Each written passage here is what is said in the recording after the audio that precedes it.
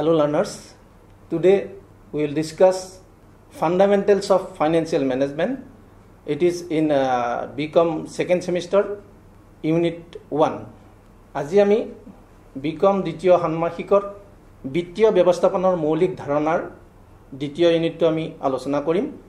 এই আলোচনাত মই তিনিটা ভাগত ভাগ কৰিম। প্ৰথম ভাগ, দ্বিতীয় ভাগ আৰু তৃতীয় ভাগ।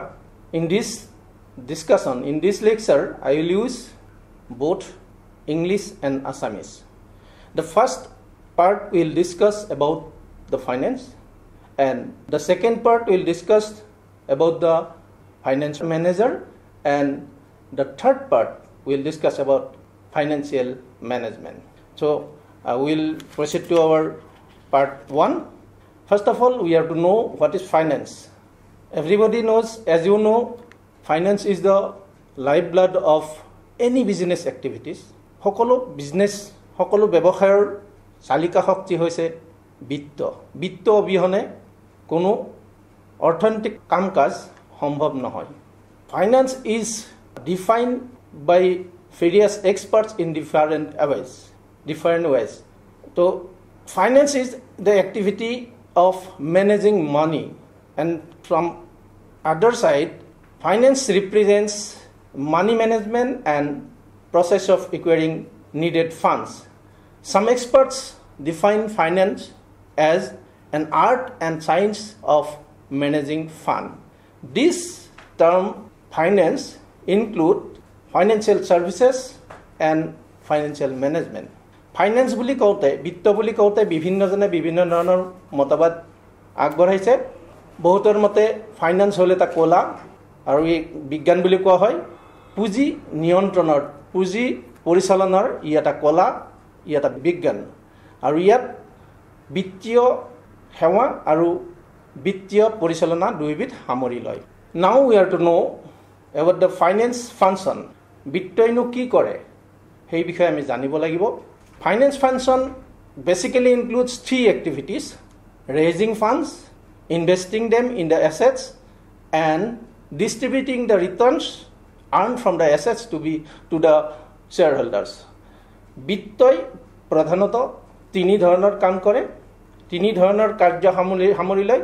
প্ৰথমতে হৈছে পুঁজি আহৰণ কৰা, আৰু দ্বিতীয়টো সেই আহৰণ কৰা পুঁজিখিনি বিভিন্ন সম্পদত বিনিয়োগ কৰা, আৰু তৃতীয়টো হৈছে সেই সম্পদ বিনিয়োগৰ দ্বাৰা যিটো লাভ উপাৰ্জন হ'ল সেই লাভখিনি শ্বেয়াৰ হোল্ডাৰ্ছ, অংশধাৰকসকলৰ মাজত বিতৰণ কৰা। This finance attempts to balance cash inflow and cash outflow. This finance function involves in 4 decisions. বিত্তীয় কাৰ্যসমূহ 4টা সিদ্ধান্তত আলোচনা কৰা হয়। ইয়াত 4টা সিদ্ধান্ত অন্তৰ্ভুক্ত কৰা হয়: ইনভেষ্টমেণ্ট ডিচিশ্যন, বিনিয়োগ সিদ্ধান্ত, ফাইনেন্সিং ডিচিশ্যন, বিত্তীয় সিদ্ধান্ত, ডিভিডেণ্ড ডিচিশ্যন, লাভাংশ সিদ্ধান্ত, এণ্ড লিকুইডিটি ডিচিশ্যন, তাৰল্য সিদ্ধান্ত। Now we will discuss those 4 decisions one by one. এতিয়া আমি এই 4টা সিদ্ধান্তৰ বিষয়ে জানো আহক। ইনভেষ্টমেণ্ট ডিচিশ্যন, বিনিয়োগ সিদ্ধান্ত। বিনিয়োগ সিদ্ধান্তক capital budgeting. The investment decision is also known as capital budgeting, and it concerns with the selection of investment proposal or proposals and the investment of funds in the selected proposal. বিনিয়োগ সিদ্ধান্তক capital budget বুলিও কোৱা হয়, budgeting বুলিও কোৱা হয়, আৰু ইয়াত কি কৰা হয়? প্ৰথমতে সিলেক্ট কৰা হয় যে কোনটো প্ৰপ'জেলত বা কোনবোৰ প্ৰপ'জেলত ইনভেষ্ট কৰা হ'ব আৰু কিমানখিনি ইনভেষ্টমেণ্ট কৰা হ'ব এইটো ইয়াত সিলেক্ট কৰা হয়। Here in investment decisions, 2 important aspects are included, and they are evaluation of the prospective profitability of new investments and measurement of cut-off rate against that the prospective return of new investments could be compared. Now, the second decision, financing decision. After getting the investment decision, after having the investment decision, the second step of the finance manager is to decide when, from where, and how those needed funds will be acquired. for investment. দ্বিতীয় সিদ্ধান্তটোত বিত্তীয় প্ৰবন্ধকজনে তিনিটা কথা সিদ্ধান্তলৈ আনিব লাগিব কেতিয়া ক'ৰ পৰা আৰু কেনেকৈ সেই বিনিয়োগ কৰিবলগীয়া পুঁজিখিনি আহৰণ কৰিব and it will also determine the appropriate proportion of equity and debt. The mix of debt and equity is known as the capital structure and the finance manager will have to go for optimum capital structure. এই বিত্তীয় যেটো সিদ্ধান্ত সেই সিদ্ধান্তটোত দুটা input থাকে এটা হল equity আৰু এটা ডেপ্ট ইকুইটি আৰু ডেপ্ট যেটো ক্যাপিটাল হ'ব সেই ডেপ্টৰ হেতু প্ৰপাৰ মিশ্ৰণ কৰিবলৈ বিত্তীয় প্ৰবন্ধকজনে চেষ্টা কৰিব লাগিব The third decision is the dividend decision. The financial manager must decide whether the firm should distribute all the profits or retain them or distribute a portion of the profit and return the balance. এই তৃতীয় যেটো সিদ্ধান্ত লভ্যাংশৰ সিদ্ধান্ত অনুসৰি বিত্তীয় যিজন প্ৰবন্ধক থাকিব বিত্ত প্ৰবন্ধকজনে তেওঁ ডিসাইড কৰিব লাগিব সেই অনুষ্ঠানটোৰ পৰা যিখিনি মুনাফা অৰ্জন হ'ল সেই মুনাফাখিনি তেওঁ গোটেটো অংশ শ্বেয়াৰ হোল্ডাৰসকলৰ মাজত বিতৰণ কৰিব নে সেইখিনি নিজৰ হাতত ৰাখি থব অৰ্গেনাইজেশ্যনৰ মানে অনুষ্ঠানৰ হাততে ৰাখি থব নে এটা অংশ ডিস্ট্ৰিবিউটেড বিতৰণ কৰিব আৰু এটা অংশ ৰাখি থব হেতু বিত্ত প্ৰবন্ধকজনে সিদ্ধান্ত ল'ব যেটো dividend policy the dividend policy should be determined in terms of its impact on the shareholders value the proportion of profits distributed as dividend is called dividend payout ratio and the retention proportion of the profits is known as the retention ratio যেটো লভ্যাংশ বিতৰণ কৰা হয় সেই লভ্যাংশ বিতৰণ কৰা অনুপাতটো কোৱা হয় লভ্যাংশ প্ৰদান অনুপাত আৰু দ্বিতীয়টো হৈছে ৰিটেনশন অনুপাত now the fourth decision is liquidity decision. It is an important decision for the finance manager. The liquidity is come from the word liquid. The normal meaning of liquid is the things which have no shape. But in the case of in commerce, liquidity means the assets which can be converted into cash easily.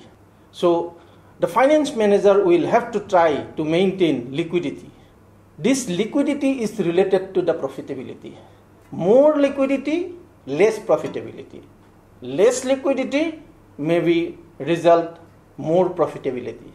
Hence, the proper balance must be achieved by the finance manager between profitability and liquidity. যে তারল্য যেটো সিদ্ধান্ত এটো অতি গুৰুত্বপূৰ্ণ সিদ্ধান্ত বিত্ত প্ৰবন্ধকজনে তাৰল্য নীতিটো মানি চলাটো অত্যন্ত প্ৰয়োজনীয় কাৰণ তাৰল্য আৰু মুনাফা অৰ্জন দুটা মাজত গাঢ় সম্পৰ্ক আছে যদি তাৰল্য বেছি হয় মুনাফা কমি যাব পাৰে আৰু তাৰল্য কম হলে মুনাফা বেছি হোৱাৰ সুবিধা থাকে হেহে বিত্ত প্ৰবন্ধকজনে উচিত এটা ভাৰসাম্য ৰক্ষা কৰা উচিত লিকুইডিটি আৰু তাৰল্যতা আৰু মুনাফাৰ ক্ষেত্ৰত lack of liquidity in extreme situations can lead to the firm's insolvency and current assets should be managed efficiently for safeguarding the firm against the risks of illiquidity. তারল্যতাই কেতিয়াবা কোনো এটা প্ৰতিষ্ঠানক বিপদত পেলাব পাৰে তাৰল্যতা যদি সঠিক ধৰণে ৰখা না যায় এটা প্ৰতিষ্ঠান দেউলিয়া হ'ব পাৰে গতিকে বিত্ত প্ৰবন্ধকজনে সেই অনুষ্ঠানটোত তাৰল্যতাৰ যেটো সিদ্ধান্ত সঠিকভাৱে লোৱাটো উচিত learners the first part ends here and I will discuss in the second part about finance manager. Hello learners, we will discuss about the part 2. In this part 2, we will discuss about finance manager. Finance manager is the key person in every business entity.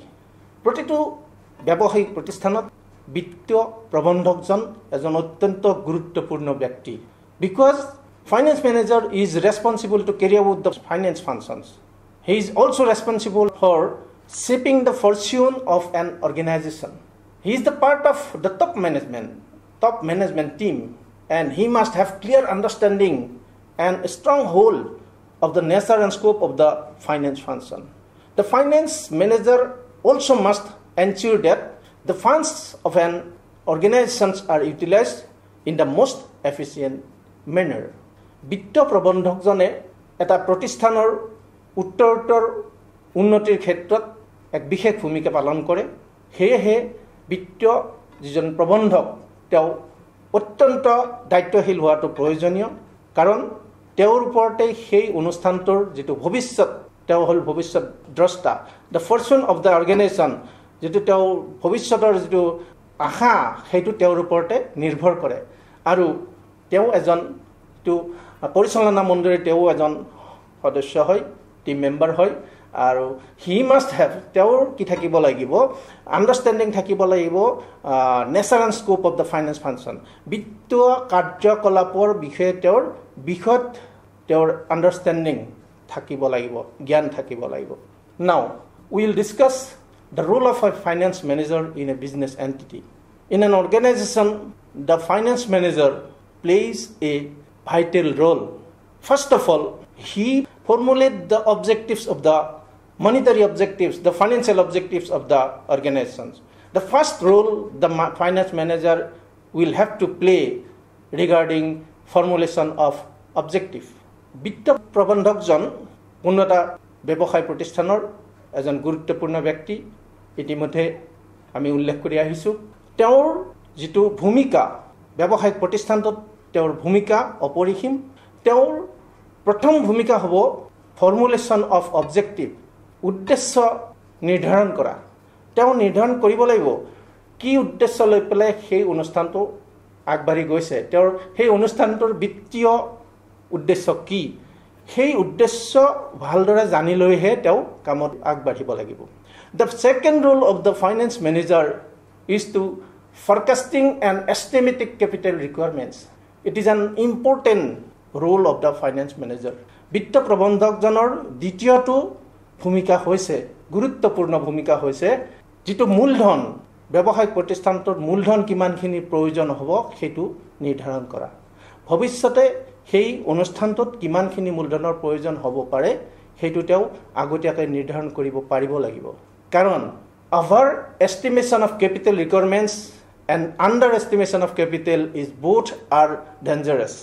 যিটো ভৱিষ্যতৰ প্ৰয়োজনীয় যিটো মূলধন সেইটো যদি আমি over estimate কৰোঁ, যদি বেছিকৈ নিৰ্ণয় কৰোঁ, তেতিয়াও আমাৰ বিপদ হ'ব, আৰু কমকৈ নিৰ্ণয় কৰিলেও সেইটো আমাৰ বিপদত পৰিব লাগিব কেতিয়াবা। গতিকে ফাইনেন্স যিজন বিত্ত প্ৰবন্ধক আছে, বিত্ত প্ৰবন্ধকজনে ভৱিষ্যতে কিমানখিনি পৰিমাণৰ মূলধন প্ৰয়োজন হ'ব সেই অনুষ্ঠানটোৰ কাৰণে তেওঁ সেইটো নিৰ্ধাৰণ কৰি ল'ব পাৰিব লাগিব। The next role of the finance manager is to design the capital structure. After estimating the capital requirements, the finance manager will have to decide the capital structure, how the capital will be invested, what will be the capital structure in the organization. It may be debt capital or equity capital, current capital or fixed capital, and likewise. So he will have to know, he will have to design the capital structure of the organization. The next important role of the finance manager is to determine the suitable source of finance. ইয়াত বিত্ত প্ৰবন্ধকজনৰ ইয়াৰ পিছৰ যিটো ভূমিকা সেইটো অত্যন্ত গুৰুত্বপূৰ্ণ। আৰু এই ভূমিকাটো হৈছে তেওঁ সেই যিখিনি প্ৰয়োজনীয় মূলধন, সেই মূলধনখিনি ক'ৰ পৰা, কোনটো উৎসৰ পৰা আহৰণ কৰিব সেই কথাটো তেওঁ উলিয়াই ল'ব লাগিব, তেওঁ জানিব লাগিব, তেওঁ স্থিৰ কৰি ল'ব লাগিব যে সেই প্ৰয়োজনীয় মূলধনখিনি ক'ৰ পৰা আহৰণ কৰিব তেওঁ। There may be so many sources of finance. বিত্ত আহৰণৰ বিভিন্ন চ'ৰ্চ আছে, উৎস আছে। কোনটো উৎস ব্যৱহাৰ কৰিলে তেওঁৰ অনুষ্ঠানটোৰ কাৰণে ভাল হ'ব তেওঁ সেইটো নিৰ্ধাৰণ কৰিব পাৰিব লাগিব। তেওঁ সেইটো এটা গুৰুত্বপূৰ্ণ ভূমিকা আছে। সেই উদাহৰণস্বৰূপে ক'ব পাৰি, এটা অনুষ্ঠানত যেনিবা এটা গৃহ লাগে বা এটা মেচিনাৰী বা এটা মেচিন এটা লাগে, সেই মেচিনটো নতুনকৈ কিনি লোৱাটো ভাল হ'ব নে সেইটো লিজত লৈ বা হায়াৰ পাৰ্চেছ কৰি পেলাই কৰিলে বেছি লাভ হ'ব, সেই কথাটো বিত্ত প্ৰবন্ধকজনে নিৰ্ধাৰণ কৰিব পাৰিব লাগিব। So this is an important role of a finance manager. The next role of the finance manager is to procurement of funds. After getting the source of finance, he will have to procure, he will step forward for procuring the funds. বিভিন্ন উৎসৰ বিষয়ে অৱগত হোৱাৰ পিছত বিত্ত প্ৰবন্ধকজনে সেই মূলধনখিনি আহৰণ কৰাৰ ব্যৱস্থা হাতত ল'ব লাগিব। কেনেকে সেই প্ৰয়োজনীয় মূলধনখিনি আহৰণ কৰিব পাৰি, তাৰ কাৰণে কি কি ব্যৱস্থা কৰিব লাগিব, সেইখিনি গোটেইখিনি কাৰ্য এইটো ইয়াতে সামৰি লোৱা হ'ব। The next role of finance manager is to invest the funds that have been procured, that have been collected. ইয়াৰ পিছৰ যিটো ভূমিকা, বিত্ত প্ৰবন্ধকজনৰ যিটো ভূমিকা, সেইটো অতি গুৰুত্বপূৰ্ণ। যিখিনি মূলধন আহৰণ কৰা হ'ল, সেই মূলধনখিনি, সেই আহৰণ কৰা মূলধনখিনি কি কৰিব লাগিব? বিনিয়োগ কৰিব লাগিব। ক'ত বিনিয়োগ কৰিব? বিভিন্ন এছেটছ আছে, তো কোনটো এছেটছ, কোনটো সম্পদত কিমানখিনি মূলধন বিনিয়োগ কৰিব, সেইটো তেওঁ নিৰ্ধাৰণ কৰি ল'ব লাগিব। চ' ইয়াৰ যিটো ভূমিকা, এইটো গুৰুত্বপূৰ্ণ ভূমিকা। বিত্ত প্ৰবন্ধকজনে আহৰণ কৰা মূলধনখিনি কোনটো শিতানত, কোনটো সম্পদত কিমানখিনি বিনিয়োগ কৰিব, তেওঁ নিৰ্ধাৰণ কৰিব লাগিব। The next roll of the finance manager is two dispersal of profits. After investing the funds in the organization, it will earn profit, it will get profit, it will earn returns. The next role of the finance manager is to dispersal the profits, earn profit. যিখিনি মূলধন বিনিয়োগ কৰা হ'ল অনুষ্ঠানটোত, তাৰ পিছত মূলধনৰ পৰা কি আহিব? মুনাফা আহিব, প্ৰফিট আহিব, ৰিটাৰ্ণছ আহিব। সেই মুনাফাখিনি বিত্ত প্ৰবন্ধকজনে ডিছপাৰ্চেল, মানে এইটো ভগাই দিয়াৰ ব্যৱস্থা কৰিব লাগিব। সেই মুনাফাখিনি নিজৰ হাতত ৰাখি থ'ব, নে অংশধাৰকসকলৰ মাজত বিতৰণ কৰিব, নে আধা ৰাখি থ'ব, এটা অংশ ৰাখি থ'ব, এটা অংশ বিতৰণ কৰিব, সেইটো তেওঁ নিৰ্ধাৰণ কৰি ল'ব লাগিব। The next role of the finance manager is to maintain the proper liquidity, or as already discussed about liquidity. The important role of the finance manager is to maintain liquidity in the organization. Because liquidity may leads into improper liquidity may leads into insolvency of the institution. So ইয়াৰ পিছৰ যিটো ভূমিকা, সেইটো হৈছে তাৰল্যতা। প্ৰকৃত তাৰল্যতাটো তেওঁ ৰক্ষা কৰি চলিব লাগিব। তাৰল্য ৰক্ষা কৰি তেওঁ অনুষ্ঠানটোত বিভিন্ন শিতানত, বিভিন্ন সম্পদত মূলধন বিনিয়োগ কৰিব লাগিব। The next important role of the finance manager is that he must understand about the capital markets of the country, of the state, of the nation. বিত্ত প্ৰবন্ধকজনৰ মূলধনী বজাৰৰ সম্পৰ্কে সাম্যক জ্ঞান থাকিব লাগিব। তেওঁ মূলধনী বজাৰ কি বস্তু, কেনেকৈ বৰ্তমান কি অৱস্থাত আছে, সেই জ্ঞানখিনি তেওঁ আহৰণ কৰিব পাৰিব লাগিব। He must understand the capital market at any moment, because capital market is the common place for the investors and the borrowers. গতিকে বিত্ত প্ৰবন্ধকজনৰ মূলধনী বজাৰ সম্পৰ্কত জ্ঞান থকাটো নিতান্তই প্ৰয়োজনীয়। The last but not the least role of finance manager is to maintain relation with the outside agencies of the organization. শেষৰ কিন্তু মূল্যহীন নহয় ভূমিকাটো হৈছে যে বিত্ত প্ৰবন্ধকজনে অন্য যিবোৰ আনুষংগিক এজেঞ্চি আছে, সেই আনুষংগিক অনুষ্ঠানসমূহৰ লগত যোগসূত্ৰ ৰক্ষা কৰিব পাৰিব লাগিব, ৰক্ষা কৰি চলিব লাগিব। So learners, part 2 ends here. So I will discuss part 3 later on. The part 3 will be on financial management. Hello learners, we are entering into part 3 of the lecture. The part 3 will discuss about the meaning of financial management, its role, its functions, and relation with other management. What is financial management? Already we have got finance, financial manager, and now financial management. Financial management includes planning and controlling of the firm's financial resources. এটা প্ৰতিষ্ঠানৰ যিটো resource আছে, যেটো সম্পদ আছে, যিমানখিনি সম্পদ আছে, সেই সম্পদখিনিৰ আঁচনি গ্ৰহণ আৰু পৰিচালনা, নিয়ন্ত্ৰণ কৰাটোই হৈছে বিত্তীয় পৰিচালনা। Financial management includes planning and controlling of the firm's financial resources. It involves two aspects, two things: acquisition and utilization of fund. Financial management involves acquisition and utilization of funds. বিত্তীয় পৰিচালনাত দুটা কথা নিহিত থাকে, এটা হৈছে পুঁজি আহৰণ আৰু দ্বিতীয়টো হৈছে পুঁজিৰ ব্যৱহাৰ. It consists of the decision relating to investment, financing and dividend as we discussed earlier. আমি ইতিমধ্যে আমি আলোচনা কৰিছো, ইয়াত বিত্তীয় পৰিচালনাত তিনিটা দিশ সামৰি লোৱা থাকে. এটা হৈছে বিনিয়োগ, বিত্তায়ন আৰু লভ্যাংশ প্ৰদান. What are the objectives of financial management? বিত্তীয় পৰিচালনাৰ উদ্দেশ্য কি? Basically, the objectives of financial management includes two. One is profit maximization and the second is shareholders wealth maximization. বিত্তীয় পৰিচালনাৰ উদ্দেশ্য প্ৰধানতঃ দুই ধৰণৰ. প্ৰথমটো হৈছে মূলতঃ হৈছে লাভ বা মুনাফা বৃদ্ধি কৰা আৰু অংশধাৰকসকলৰ যিটো সম্পদৰ মূল্য বৃদ্ধি কৰা. এই দুটাই হৈছে মূলতঃ বিত্তীয় পৰিচালনাৰ প্ৰধান উদ্দেশ্য. Financial management has relation with all other areas of management because every activities of the organization is relating to finance. Financial management and marketing. Marketing activities of a concern or an organization comprises the formulation of marketing objectives, policies, programs and strategies. The purpose behind marketing management is to enhance the sale volume, to develop new markets and to reach new customers. Since the determination of approximate price of the company's product is very important, both the marketing and the financial managers there should have a joint decision. বিত্তীয় পৰিচালনা আৰু বিপণন দুটাৰ মাজত সম্পৰ্ক আছে. বিপণনত কি কৰা হয়, কোন এটা কেনেকৈ বিক্ৰী বৃদ্ধি কৰিব পাৰি তাৰ আঁচনিক যুগুত কৰা হয়, ষ্ট্ৰেটেজি তৈয়াৰ কৰা হয় আৰু ইয়াৰ উদ্দেশ্য থাকে বিক্ৰী বৃদ্ধি কৰা আৰু নতুন মাৰ্কেট সৃষ্টি কৰা আৰু নতুন গ্ৰাহকক কেনেকৈ সামৰি ল'ব পাৰি সেইটো চেষ্টা কৰা.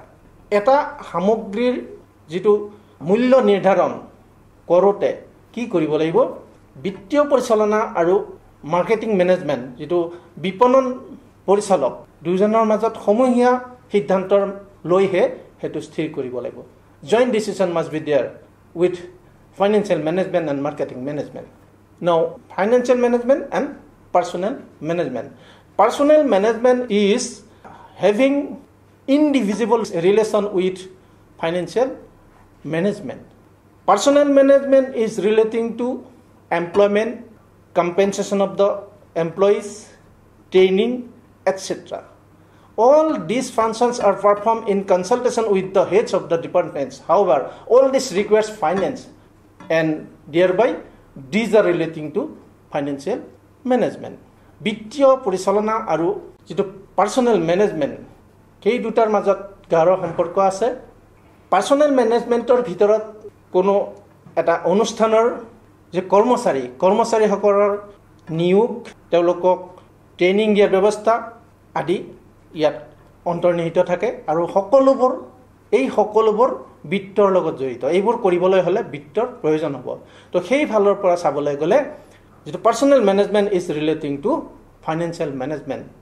গতিকে বিত্তীয় পৰিচালনাৰ ক্ষেত্ৰত পাৰ্চনেল মেনেজমেণ্টৰ গাঢ় সম্পৰ্ক আছে. নাও financial management and production management. Production is the conversion of raw materials into finished products, which is also called manufacturing of goods. উৎপাদন যিটো ব্যৱস্থা সেইটো হৈছে আমাৰ যিটো ৰ মেটেৰিয়েলছ আছে, কেঁচা সামগ্ৰী, সেই কেঁচা সামগ্ৰীক সম্পূৰ্ণ ফিনিছ প্ৰডাক্ট যিটো উৎপাদিত সামগ্ৰীলৈ ৰূপান্তৰিত কৰাটোই হৈছে প্ৰডাকশ্যন. এই প্ৰডাকশ্যন ব্যৱস্থাটো বিত্তীয় পৰিচালনা ব্যৱস্থাৰ লগত ওতঃপ্ৰোতভাৱে সম্পৰ্ক. The production department will have to ensure that production is carried on in the best manner at the lowest cost. However, production is indirectly related to the key day-to-day decisions by the financial manager.